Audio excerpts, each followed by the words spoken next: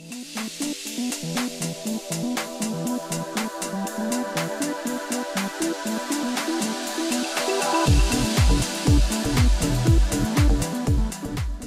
and welcome to the ZData Tools ZDT overview.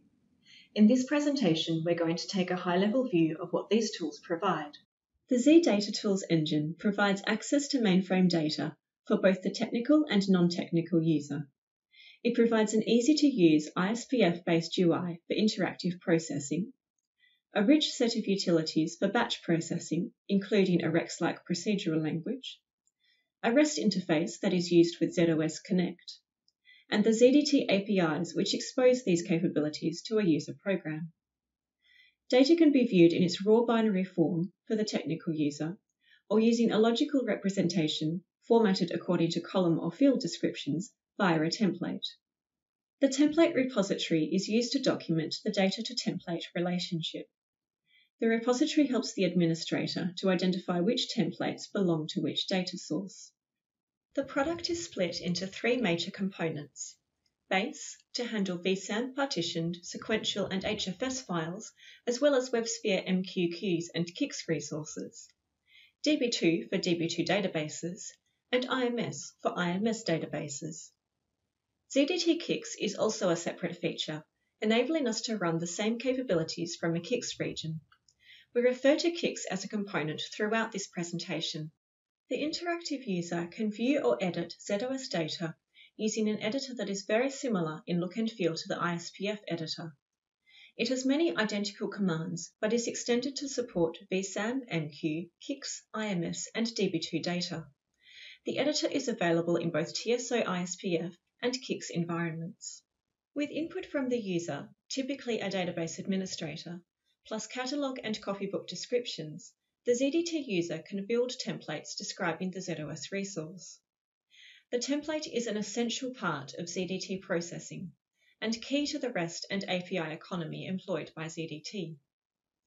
For example, you can describe date fields with sophisticated masks which will allow date arithmetic or scrambling to be performed in a copy operation.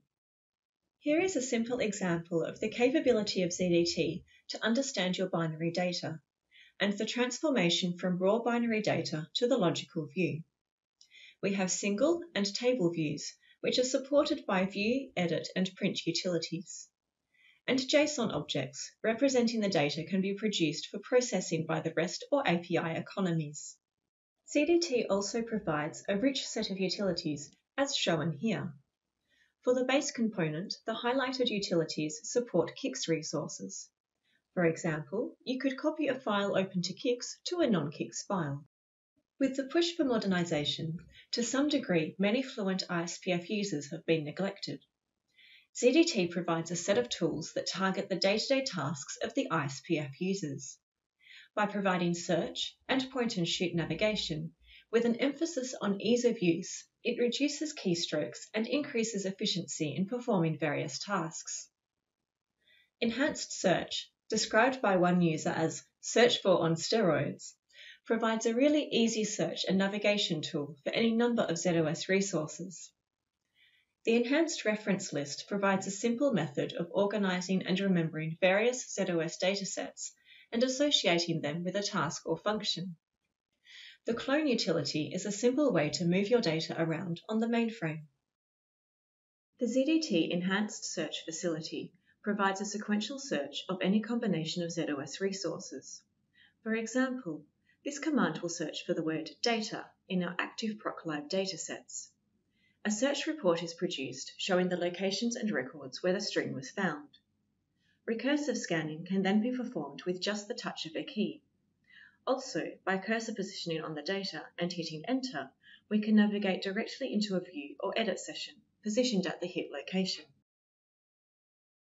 Here we are editing a piece of JCL where a dataset name is comprised of a number of substitution variables.